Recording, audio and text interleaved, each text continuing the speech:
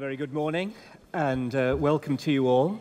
And special welcome if you're perhaps a visitor. We've got a few visitors here this morning. We do hope you'll feel very much at home here at St. John's. And just to remind you, afterwards we do have refreshments being served at the back and also some refreshments for the younger ones which will be served over here at the front. So do stay around for those. Let me begin by reading some words from Psalm 8. Lord, our Lord, how majestic is your name in all the earth.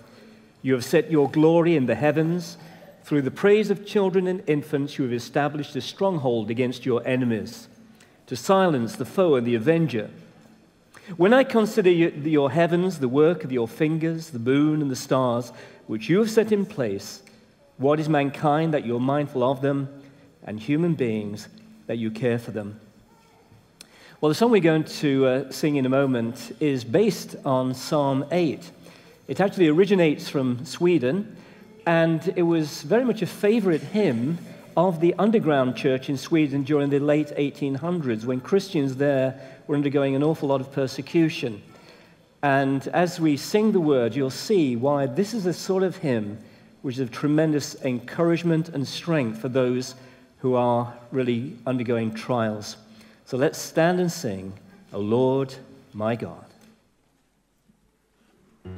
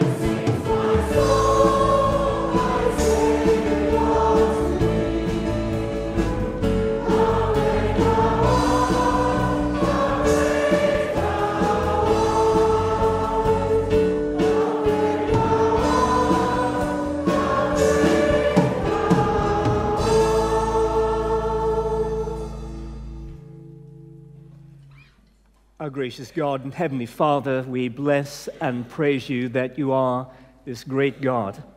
You are our Creator, the Creator of a vast and glorious and wonderful universe. But Lord, we praise you that you're also our Redeemer.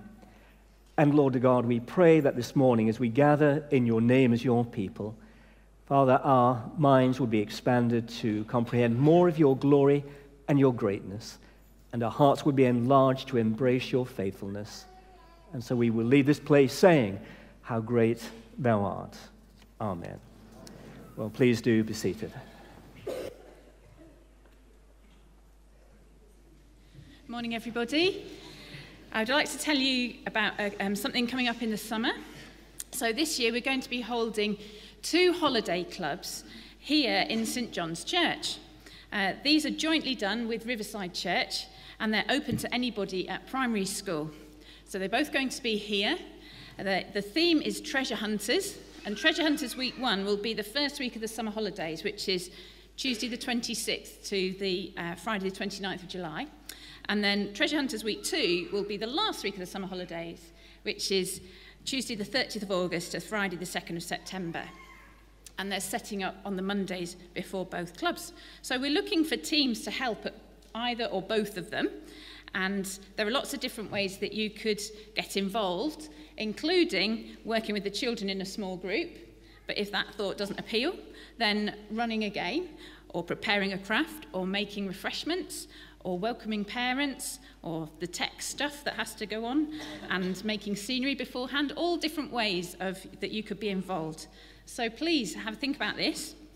There are 2 training evenings, Monday the 13th of June and the 11th of July, for those who are going to be working with the children. And you will need to have had a DBS check as well if you're going to be working with the children. And so the clubs are a brilliant opportunity to share the gospel with children and be part of a team and have a great time. So please talk to me if you'd like to have more information, or if you'd like to put your name down to be part of them. So we're looking forward to those summer clubs. And then I've also got the Colin tickets if you'd like to get some tickets about the Colin concert that I talked about last week. Now, this morning is a little bit of all change again. So the creche are back in the creche room. So when they go take the children out, the creche are going to go that way by the toilet, the creche room there. And if they're older children moving around, Dave said he's going to go outside, so take your coat with you, just for a little game, okay?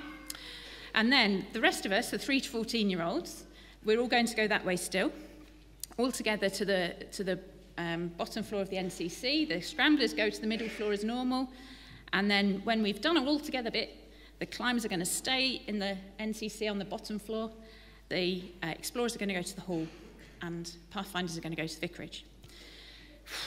What are we doing? That's more important. So, this morning, the scramblers are looking at how important it is to listen to Jesus. And they're looking at the story of Mary and Martha. And in the climbers, explorers, and pathfinders, we're looking at how God chose David to be the next king. Let's pray before we go. Our God, how great thou art. Thank you that you are a great God. And thank you that you care about us. And in all our different comings and goings this morning and the changes that are happening, we pray we wouldn't lose sight of the fact that we're learning about you, the great God that you are. I pray for the children in the creche that they would be settled in their new room, and that all the children learning this morning will be able to concentrate and listen, and that your Spirit will teach them in their heart about you. We pray in Jesus' name. Amen. So let's go to our rooms.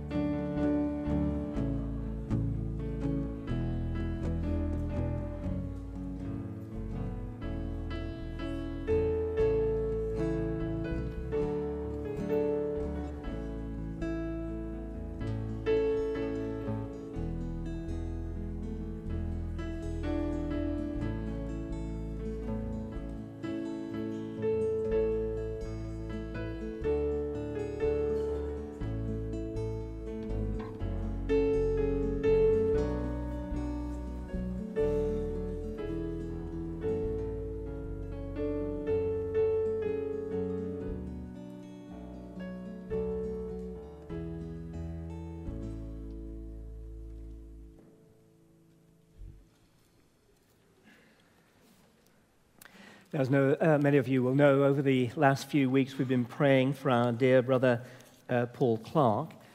On Wednesday morning the Lord called Paul home to himself, and we rejoice with him in his glorious entry into heaven. We share our thoughts and our prayers with Gillian and also Hannah and Dave and the family. So let us, as we pray a little later on, we'll hold them in our prayers especially. But we do want to thank God for Paul's faithful witness over the years, for his strong faith and the goodness that the Lord continually showed towards him. And the psalmist continues to remind us that it's our own mortality that we must face, and this should cause us to order our days aright. And with that in mind, we come before our Lord now and to confess our sins before him. Let's bow our heads as we pray. Saying together, Lord, we have not obeyed your word, nor heeded what is written in the Scriptures. We repent with all our heart and humble ourselves before you. In your mercy, forgive us. Grant us your peace and the strength to keep your laws, through Jesus Christ our Lord. Amen. We now turn to the Word of God. The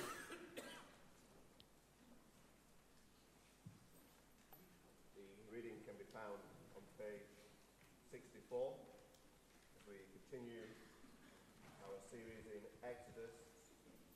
I'm going to be reading from chapter 8, verse 1. Chapter 8, verse 1 of Exodus. 7 days passed after the Lord struck the Nile.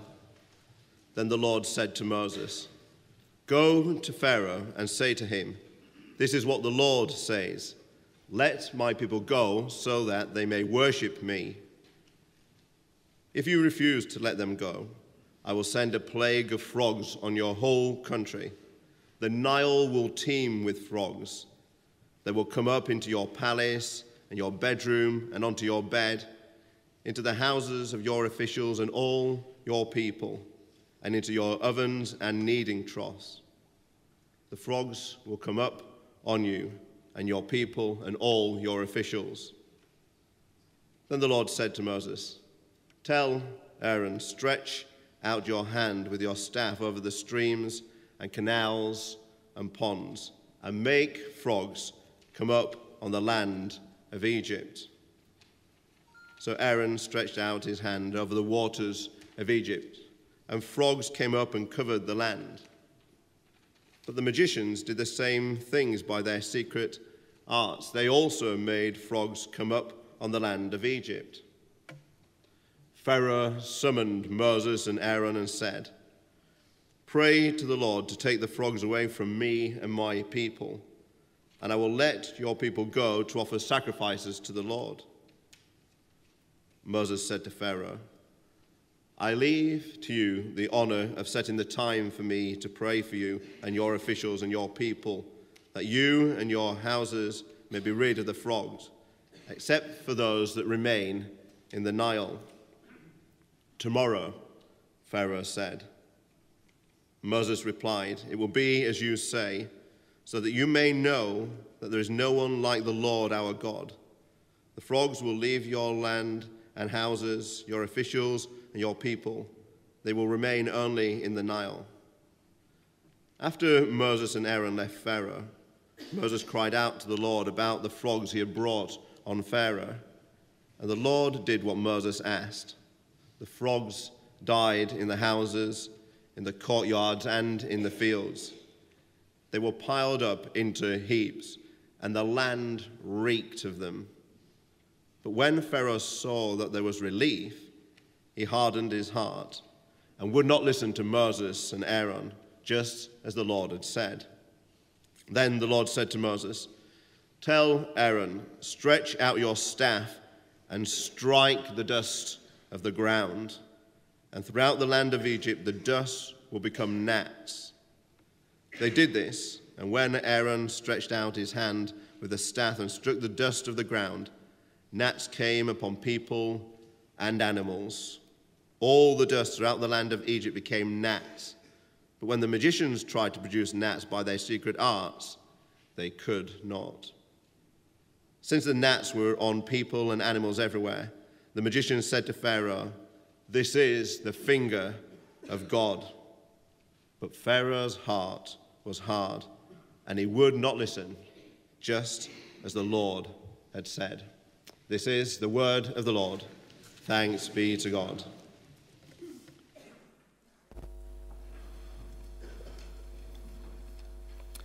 Now, the next song we're going to sing is also based on a psalm, this time Psalm 91, which speaks of the quiet confidence the believer can have in the security that God provides.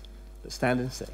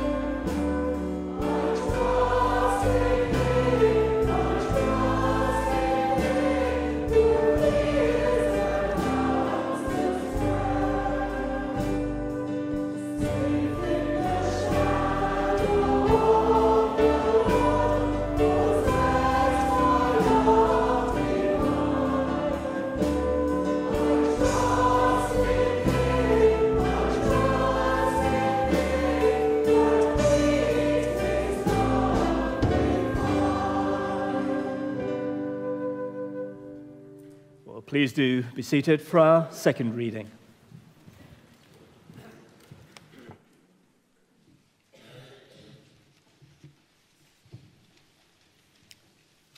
The second reading is slightly changed from your sheets. It's Exodus chapter 9, verses 13 to 35. It's on page 66. Then the Lord said to Moses, "Get up early in the morning, confront Pharaoh, and say to him, 'This is what the Lord God of the Hebrews says. Let my people go, so that they may worship me. Or this time I will send the full force of my plagues against you and your officials and your people, so you may know that there is no one like me in all the earth. For by now I could have stretched out my hand and struck you and your people with a plague that would have wiped you off the earth. But I've raised you up for this very purpose, that I might show you my power and that my name might be proclaimed in all the earth. You still set yourself against my people and will not let them go. Therefore, at this time tomorrow, I will send the worst hailstorm that has ever fallen on Egypt. from the day it was founded till now. Give an order now to bring your livestock and everything you have in the field to a place of shelter, because the hail will fall on every person and animal that has not been brought in and is still out in the field, and they will die. Those officials of Pharaoh who feared the word of the Lord hurried to bring their slaves and their livestock inside. But those who ignored the word of the Lord left their slaves and livestock in the field. Then the Lord said to Moses, "Stretch out your hand towards the sky so that the hail will fall all over Egypt, on people and animals, and on everything growing on the fields of Egypt." When Moses stretched out his staff towards the sky, the Lord sent thunder and hail, and lightning flashed down to the ground. So the Lord rained hail on the land of Egypt. Hail fell, and lightning flashed back and forth. It was the worst storm in all the land of Egypt since it had become a nation. Throughout Egypt, hail struck everything in the fields, both people and animals. It beat down everything growing in the fields and stripped every tree. The only place it did not hail was the land of Goshen, where the Israelites were. Then Pharaoh summoned Moses and Aaron. "This time I have sinned," he said to them. "The Lord is the right, and my people are in the wrong. Pray to the Lord, for we have had enough thunder and hail. I will let you go. You don't have to stay any longer." Moses replied, "When I've gone out of the city, I will spread out my hands in prayer to the Lord. The thunder will stop, and there will be no more hail, so you may know that the earth is the Lord's. But I know that you and your officials still do not fear the Lord God." The flax and the barley were destroyed, since the barley was in the ear and the flax was in bloom. The wheat and spelt, however, were not destroyed, because they ripen later. Then Moses left Pharaoh and went out of the city. He spread out his hands towards the Lord. The thunder and hail stopped, and the rain no longer poured on the land. When Pharaoh saw that the rain and hail and thunder had stopped, he sinned again. He and his officials hardened their hearts. So Pharaoh's heart was hard, and he would not let the Israelites go, just as the Lord had said through Moses. This is the word of the Lord.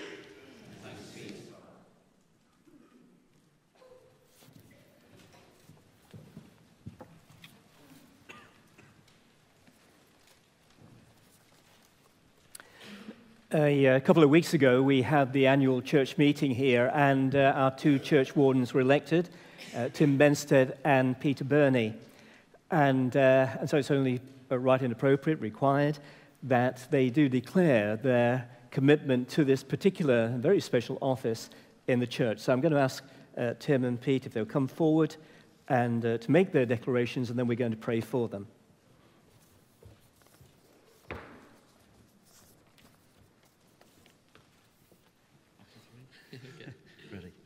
I solemnly and sincerely declare before God and his people that I will faithfully and diligently discharge the duties of the office of Church Warden for the parish for which I have been chosen during the period of my appointment, and that I will present to the bishop such matters or persons as to my knowledge should be presented. Well, shall we bow our heads and pray for Tim and Pete? Dear Lord, we thank you that within the body of Christ you've all given us different gifts, and we have different callings, but all to that same end of glorifying Christ and serving your people. We do thank you for Tim and Pete, for their witness to you, for saving them, and Lord, for their dedication to you and to your people in this place. We do ask that in the coming year your Holy Spirit would so strengthen and anoint them that they will prove to be good role models within the church and to discharge these duties of which they've just solemnly declared. For your name's sake. Amen. Thank you.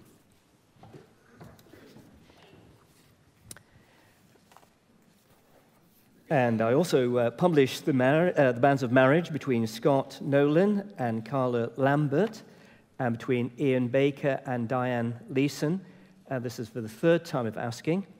And also between Raymond Milthorpe and Pauline Corrick, and this is for the first time of asking. And if any of you know any reason in law why these persons may not lawfully marry, then you're to declare that now. You were given notices as you came in. Okay, so please do take those home. There's a lot of things coming up, as you can see. Very important meeting on Wednesday. It's our central prayer meeting. And it was announced at the annual meeting that Leah McMahon, who's the minister, our minister up at Riverside and St. Faith's, will be leaving in April of next year.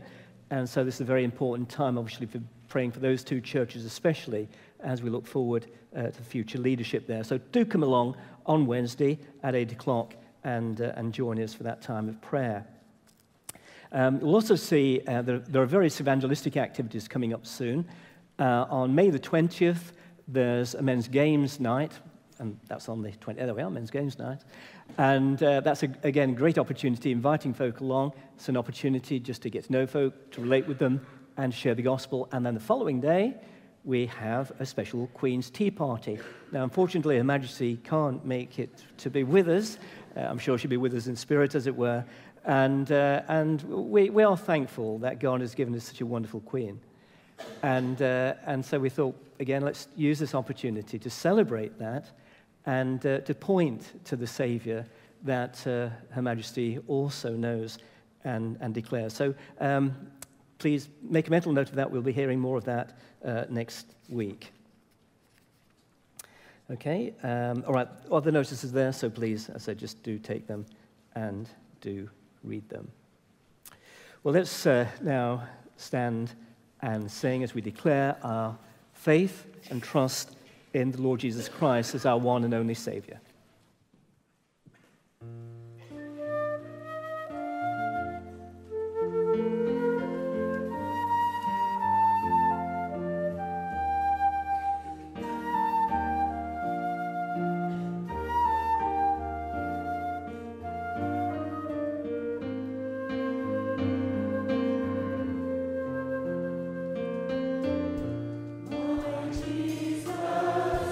My Savior.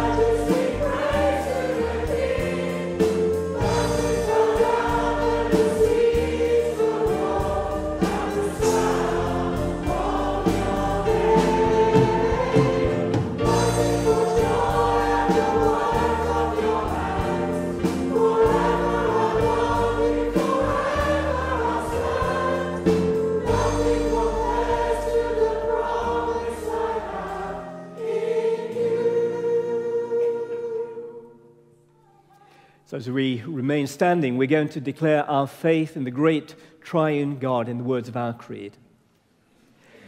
We believe in one God and Father. From him all things come. We believe in one Lord Jesus Christ. Through him we come to God. We believe in one Holy Spirit. In him we are baptized into one body. We believe and trust in one God, Father, Son, and Holy Spirit. Amen. Now let us pray.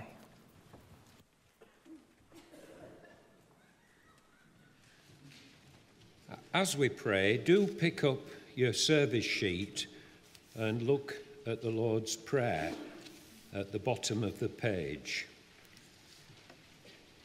These words are so familiar to us that it's easy just to say them without thinking, and it helps if we follow them and personalize them as we pray. Let us pray. Our Father in heaven, hallowed be your name.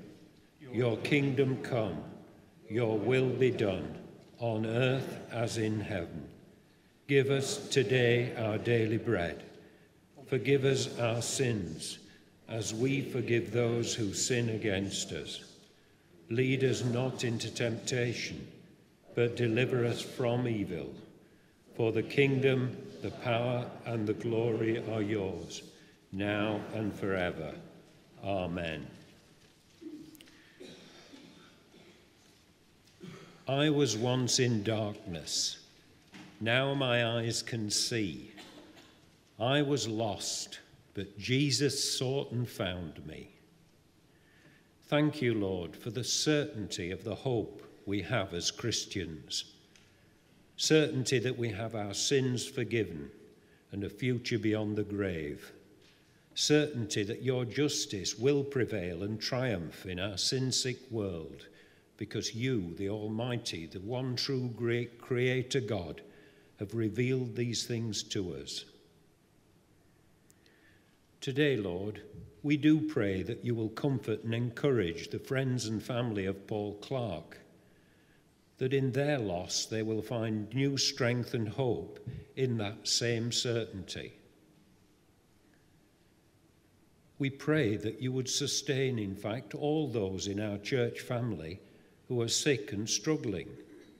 Particularly, we remember Roger and Angus, that they would know your peace as they wait for treatment, and that you would grant to them and others the restoration they long for. In our world, Lord, we remember that down the centuries, great empires have come and gone at your decree.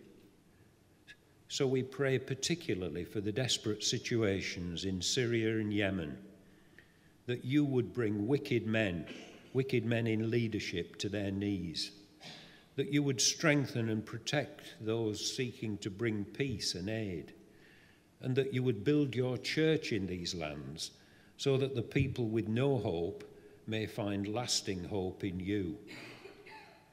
Particularly this week, Lord, we pray that the people in Aleppo may find relief. We remember too, Lord, that there are many peoples in the world who have never heard the good news of the gospel, that Jesus Christ died for them and is risen. Lord, we pray for those seeking to share that good news and for those who facilitate the sharing.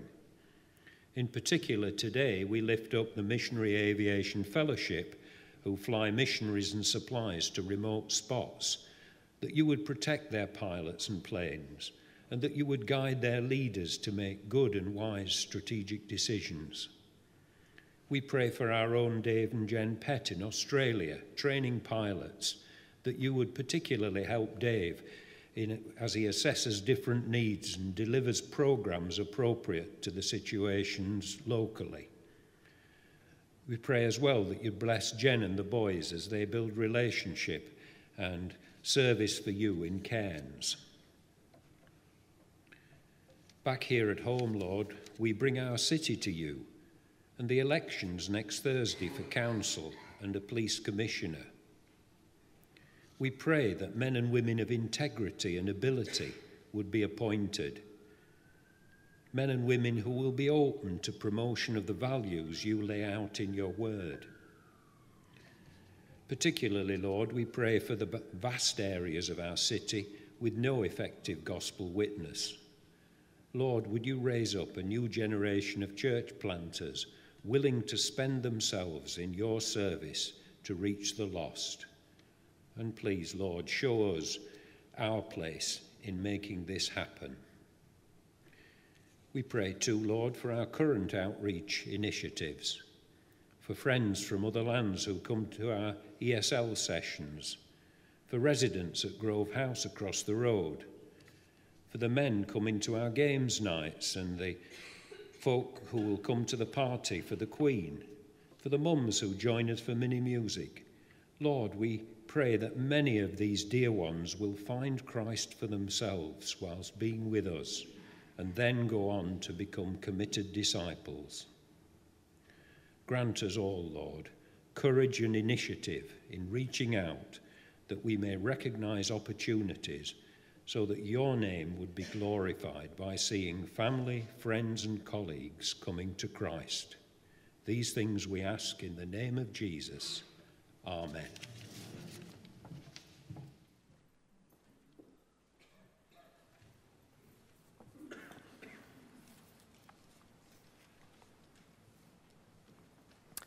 As we were having those readings from Exodus, we heard a lot about a hard heart. That's exemplified by Pharaoh. No greater condemnation can there be then for such a thing. And it is our hearts as they're malleable in God's hands as we hear his word that pleases him and does us good. So as we prepare to hear that word, let's sing our next song, which is also a prayer for a change in our hearts.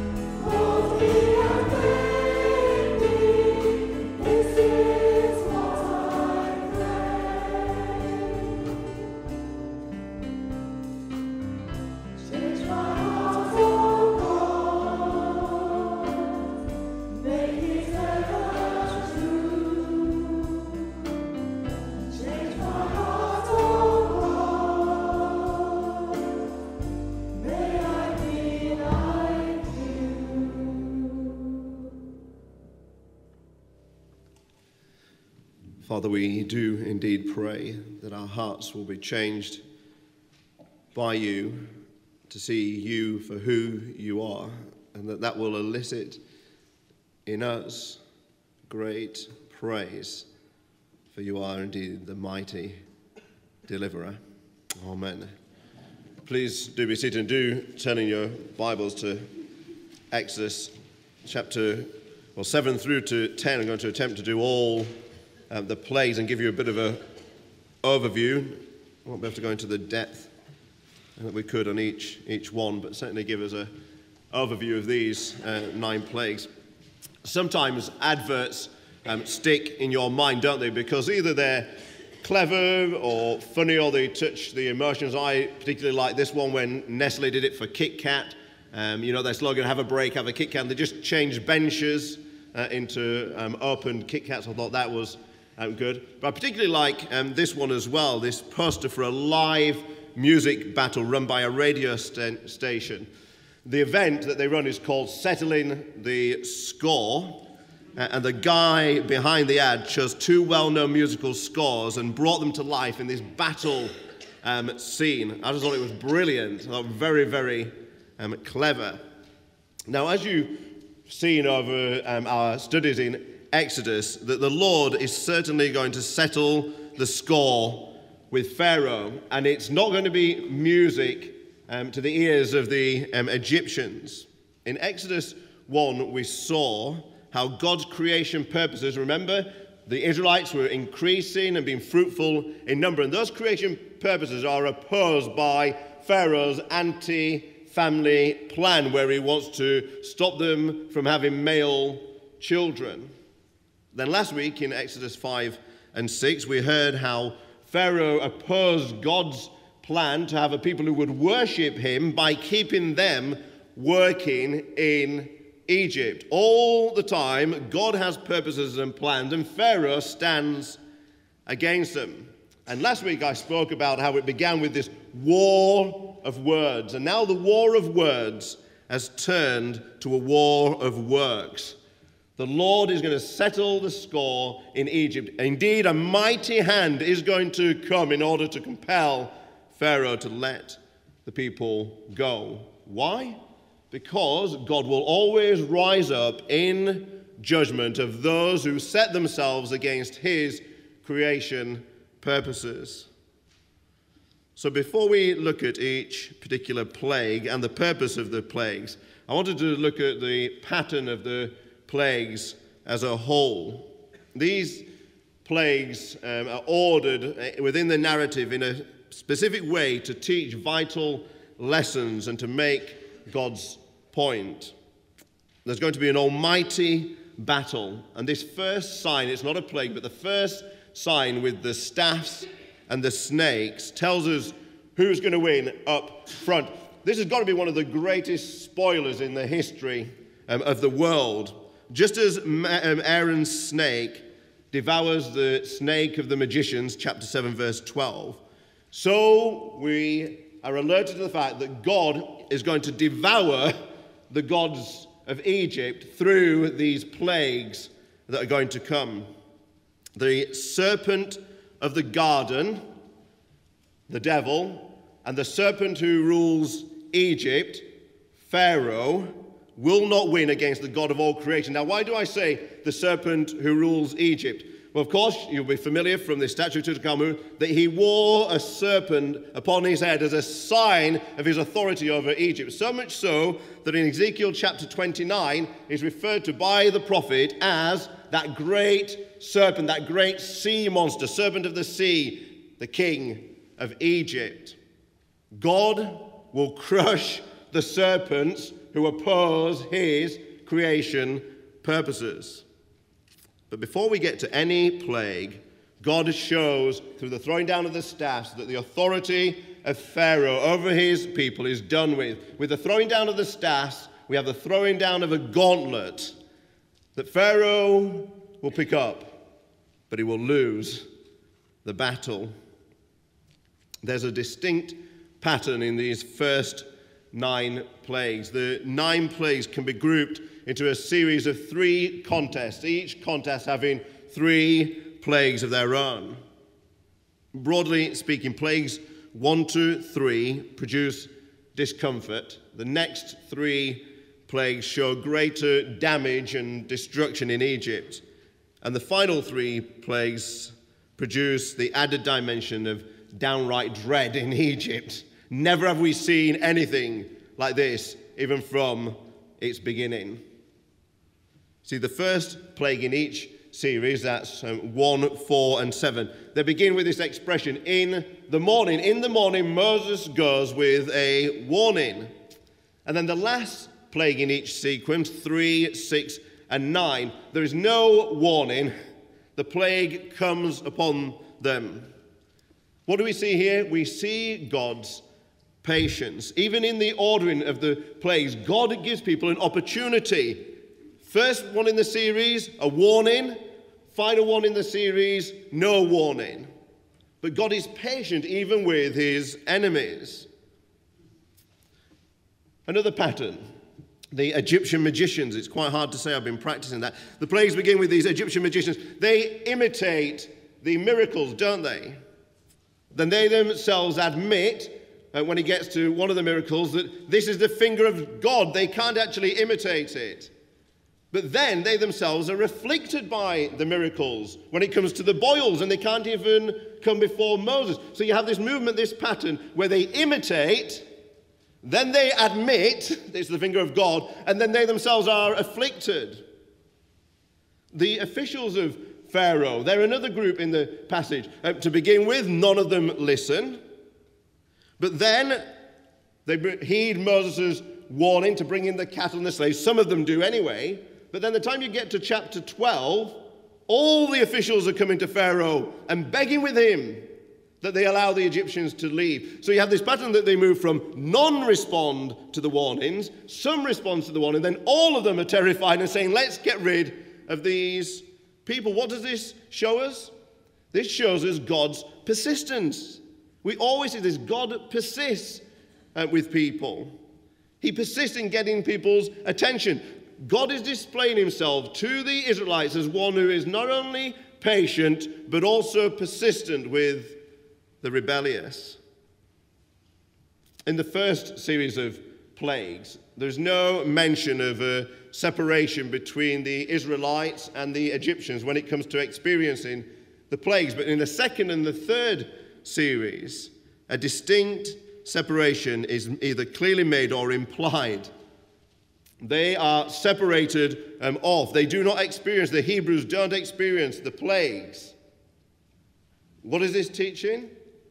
That God is passionate about his people. Throughout the ordering of the plagues, we see that God is passionate about his people and passionate about protecting them. This really matters to us now as the people of God, this side of the cross and resurrection of Christ. It matters to us that we know that we have a God who is patient with people, a God who is persistent with the rebellious. And if he is that way with his enemies, because that's how he displayed himself to the Egyptians, then how much so will he be with his people who is passionate about protecting them? That is the God that we worship. See, there are patterns that develop with these plagues that teach us lessons about God's patience and persistence with the rebellious and about his passion and protection of his people. But now let's turn to the plagues in particular. And I want to run through all 9 quite quickly. It's good to ask a question when you're reading the Bible. What is the point? What did this mean to the people of God then, and what is it supposed to mean to us? This is a battle. This is a great battle scene. It's supposed to get their hearts beating and pumping when they see that God annihilates the gods of Egypt. Look at plague 1. The Nile turns into blood. The Nile was literally the lifeblood of Egypt. Without the Nile, they wouldn't be able to live. It turned what would have been a desert region into a fertile land either side of the Nile. Listen to these words from, it's called the Hymn of the Nile. It's from 2100 BC. Here's what they wrote. Hail to thee, O Nile, who manifests thyself over this land and comes to give life to all Egypt, watering the orchards created by Ra, to cause all the cattle to live. You give to the earth to drink, O inexhaustible one. There was the Nile, the lifeblood of Egypt, and gods of the Niles that they worship. And God fills the Nile, the lifeblood of Egypt, with blood. Nil to the gods of the Nile, 1 point to the God of the Hebrews. Look at plague 2, the frogs. The Egyptian goddess Heket, she had the form of a woman and the head of a frog. And then you get this plague of frogs. Now, of course, if this was in France, it would be okay, because they'd just eat them all up. But this is not France. This is Egypt, and frogs are sacred, and so you can't touch them. It was said of Heket that out of her nostrils came the breath of life to Egypt and the Egyptians. She is the aroma of life to Egypt. And God takes the aroma of life and he makes it the stench of death.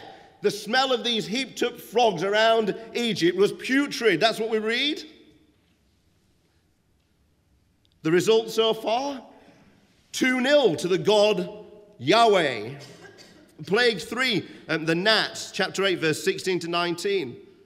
This is the first plague that the Egyptian magicians cannot perform, even though they tried, verse 18. Why can they not perform it? Because there is only one person who can take the dust of the ground and bring life out of it, Genesis chapter 2. 3-0 to the Creator God. Another Egyptian god bites the dust. Plague 4, the flies. This is the first plague where the Lord makes a distinction between the Egyptians and the Israelites. Now, when you get a fly in your house, one of our big things in summer, flies come into the house and you're trying to get them out and you open doors and you open windows and you try and shoot with a piece of paper. But you can't tell it what to do, can you? Flies don't fly where you tell them to, unless you're the God of all creation. And then you can say to flies, I want you here, but you can't go to Goshen. That's the power of God. The Lord of the flies shows himself to be Lord of the skies. And the Egyptian gods, or so-called gods, who were gods of the skies, are brought to nothing. 4 to the God of the Israelites, 0 to the gods of the Egyptians. Plague 5, the livestock are killed, chapter 9, first 7 verses. Animals were sacred in Egypt. The bull represented the god Apis. The cow represented Hathor, the goddess of love, joy, and beauty. And Khnum was a ram god. What does God do? He brings the domesticated animals to their knees, just like he brings the domesticated gods of the Egyptians to their knees. He's crippling Egypt stage by stage, and in so doing, he's showing how crippled their gods are. 5-0 to Yahweh. They're getting absolutely thrashed. Plague 6, boils. The Egyptians worshipped Sekhmet, a lion-headed goddess of war with alleged power over diseases and healing. I find this comical. She's the goddess of diseases and healings, and here they are, full of boils. I wonder if their boils burst as they were worshipping Sekhet, saying, please deliver us from the diseases, please deliver us from these plagues. But they couldn't even bow because they were so crippled by boils. The magicians cannot rid the land of Egypt of the boils. In fact, they so inflicted themselves that they can't come before Moses. These people started imitating are now immobilized, crushed under the mighty hand of God. The Israelites should be chanting by now. As they read this later on in their history, they're meant to be thinking as it gets to this stage, 6-0, 6-0. Do you get it? This is what it's about. This is how we're to feel the narrative. God is the victor. He's crushing the gods of the Egyptians that stood over the land. Plague 7, the storm. What do we sing? Who has told every lightning bolt where it should go? Or seen heavenly storehouses laden with snow? And then the Egyptians have the goddess Nut.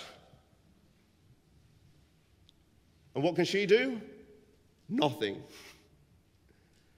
God commands the lightning and the hail and the rain. She was supposed to be over Egypt, protecting her. She dominated the skies. And now God dominates her and crushes her under his feet. 7-0 to the Lord. Plague 8, the locusts. We're told in chapter 10, verses 1 to 2, God says to Moses that this plague will give them something to tell their grandchildren about. It will give them something to sing about, to recount at their family gatherings or the meals as they remember God's great victory in Egypt. Who knows? Maybe they made up a song about the locusts. Remember, there was the locusts and they then plundered Egypt. They took the jewels of Egypt from them as people gave it. Maybe they said, at a song called 3 Locusts on the Shirts, jewels remain still gleaming. Who knows? But what's happening here is that God says, I'm going to give you something to sing about. You won't be embarrassed about the plagues. You'll rejoice in them because you've seen God's mighty hand of power. Plague 9, the darkness. This plague is aimed at one of the chief Egyptian deities, the sun god Ra. Pharaoh himself was the earthly representation. Ra was responsible for producing sunlight and warmth and productivity. And now, Ra is out for the count, carried off the pitch for 3 days as God plunges Egypt into darkness that you could feel because it was so thick. Throughout a series of 9 plagues, the Lord has brought Egypt to its knees. He's mocked Pharaoh, the king of Egypt, who sits on the throne. He's humiliated the gods of Egypt that have authority over certain territories, or so they believed. 9-0. That's the scoreline. It's a massive defeat for Egypt. It's a great victory for the Lord. Well, having looked at the pattern of the plagues, and each plague in particular, what was the purpose of the plagues? What's the purpose? Last week, if you're here, you'll remember that I said God would deliver his people from working for Pharaoh in order to worship him. But the big question that we're asked and get to ponder in chapter 5 and 6 is whether the people's hearts are ready for that transition. Whether they're ready for the transition from working for Pharaoh to worshiping the Lord. And the plagues are to make their hearts ready. The plagues are not just about getting Pharaoh's heart ready to release them as God compels him with a mighty hand. No, God, as you've seen throughout the narrative, it's very clear that God is in control of Pharaoh's heart. No, what God is doing is giving the Hebrews, the Israelites, content to that name they have received. Yahweh, I am who I am. I will be who I will be. He's given content to the name that they will worship. It's important for them to know who Yahweh is. And they find out through these 9 plagues something about who Yahweh is. How great and awesome he is. Sometimes we get into so much detail about the plagues, so much concern about what God was doing to Egypt, but we forget that it was to display his power. And we're meant to sit back in awe and majesty of this one who is raised above all the so-called gods of this earth and comes with a crushing mighty hand. See, the plagues teach us that God orders and rules creation. Everything from the smallest gnat to the highest heaven is at his disposal. The Egyptians, they bowed down, as you've seen from the pictures, they bowed down to things in nature. God bends nature in order to do his bidding. That sets him up as supreme over the gods of Egypt. The Egyptian gods had so many gods, each with their own little jurisdiction over a certain area. And so none of them demanded complete loyalty, just partial loyalty in certain areas. And we worship the one who commands all of creation from the dust to the stars. And he says, and thus I demand complete loyalty from you, every ounce and fiber of your being. The plagues teach us that God is mighty to save. At primary school, I won't say her name, but we had a teacher, and she had such a strong, vicious prod, and that we used to tell younger children that when you got to the class that she'd actually impaled children upon her finger. Okay? She was so vicious that she used to prod you in the chest. People say it was bad, but people behaved in her class. And witnessing the plagues, the magicians say, "This is the finger of God." With a finger, God floods the Nile with blood. With a finger, he floods cities with frogs, the land with gnats and flies. With a finger, boils appear on the body. Hail appears from the sky. Why is this important? Remember, it's about God's power. If we don't grasp that he is powerful enough to empty the skies of hail, we will not believe that he is powerful enough to empty a tomb of a body, or to empty every tomb of everybody. It matters that God does this. It matters that he is powerful and majestic, because our salvation depends on it. The Israelites' salvation depended upon it. We worship a God who is mighty to save. The plagues teach us that God is passionate about his people's rescue. As I said, time and time again, we read that God makes a distinction between the Egyptians and the Israelites. His eyes are upon his people for their good.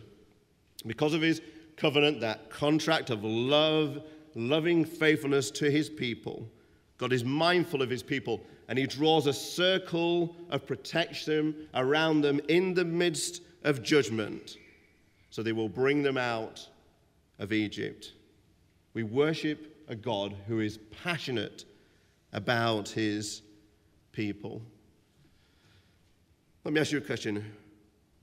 At this stage, and for the Israelites, who wouldn't want to turn from the puny gods of the Egyptians and the puny, pathetic gods of this world that we construct to worship the Lord, the one who stands not as part of his creation, but over all the creation, every bit of it?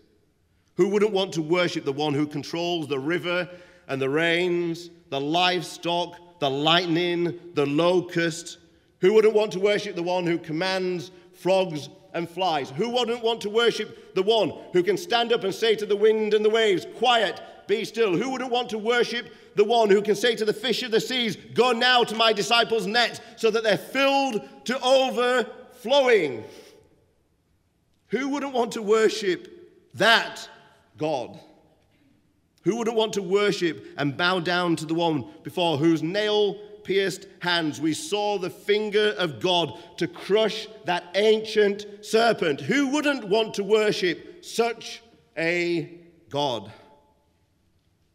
Is he not worthy of all our praise, who has taken upon himself all the plagues of God's wrath, including the deepest darkness the world has ever seen, upon the cross? And in the midst of that judgment, drawn a circle of protection around his people so that they will be secured from the coming wrath. Who wouldn't want to worship such a God? The plagues turn hearts that are prone to wander into hearts that are pleased to worship.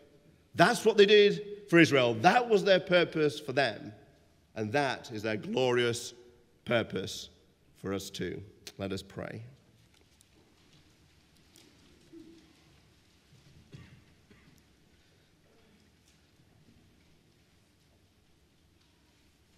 Almighty God, we recognize that we are so prone to forget your power and control.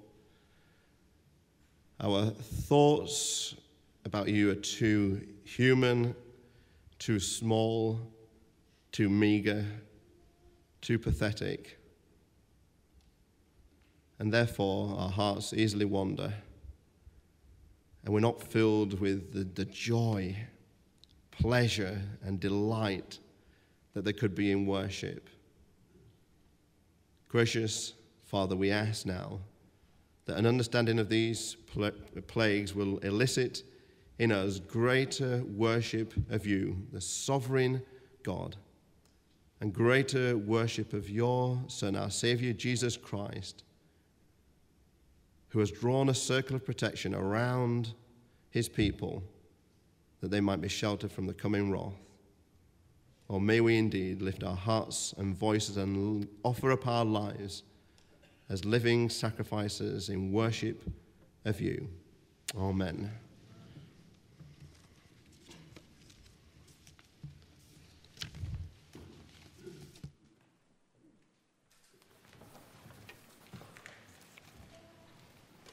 Now, the final hymn we're going to be singing now asks that God would act in this land, that for to restore the honor and the glory of his name. And during the singing of this hymn, we're going to take a collection for the spread of the gospel. Let's stand and sing.